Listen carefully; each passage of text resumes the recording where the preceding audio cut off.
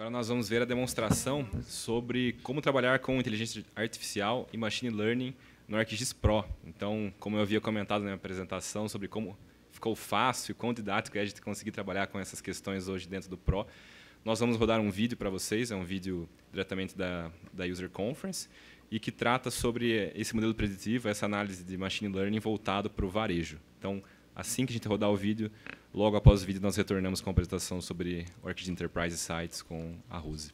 Pode rodar o vídeo, por favor.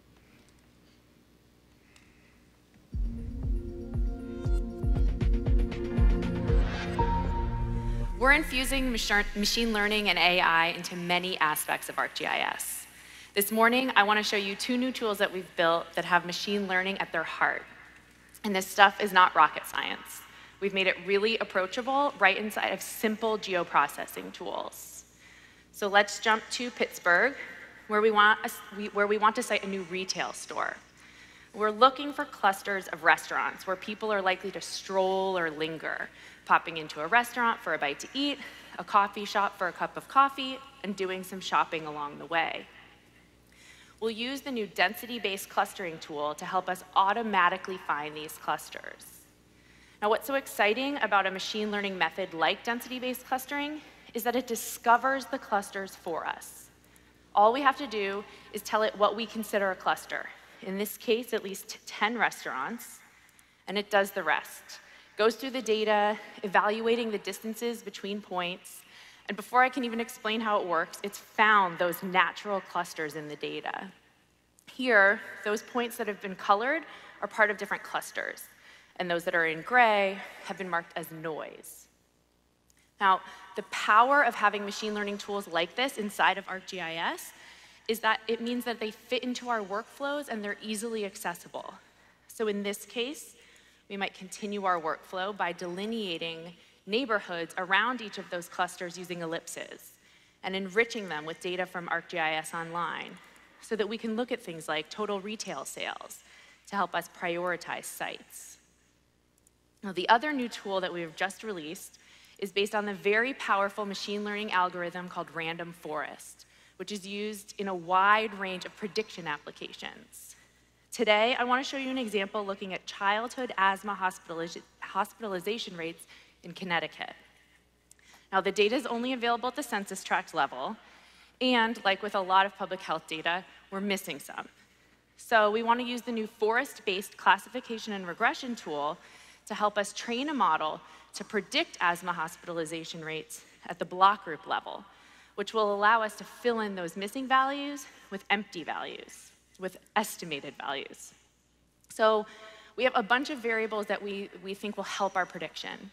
Socioeconomic and behavioral variables like income, smoking, and expenditure on insurance, as well as environmental factors that are related to asthma, like road density, distance from air-emitted toxic releases, and air quality, just to name a few.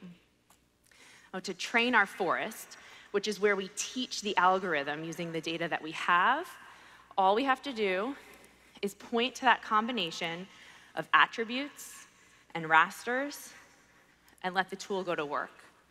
Behind the scenes, the algorithm is creating a series of decision trees that get intelligently fused into a powerful forest that is surprisingly good at training accurate models. And we don't need to know how decision trees work, or a forest for that matter. It just does it, and we made it really easy. Now, there's a lot of diagnostics that we can use to evaluate our model, including an R-squared, which in this case is 0.86. So we're predicting with 86% accuracy. The tool also produces a chart, which gives us a sense of how important each of those variables was in our model. So in this case, we can see that those socioeconomic and behavioral variables are up at the top. But our environmental factors, those more spatial variables, are still playing a critical role in our prediction. Now that we have a model, we can use it to predict asthma rates at the block group by simply changing the mode of the tool to predict to features, pointing to our block groups, and the tool will automatically apply that trained model to our block groups and produce a prediction for each feature. So immediately we can see that we filled in the holes of missing data all over Connecticut, and we've produced much more detailed spatial data. And we can do so much with this tool. Everything from predicting crop yield.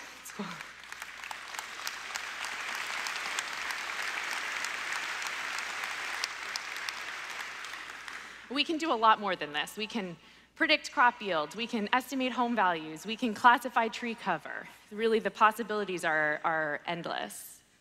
And these new tools are just an example of the way that we're infusing ArcGIS with machine learning and AI in ways that'll help you immediately take advantage of these evolving methods to solve the critical problems that you face, taking the next step.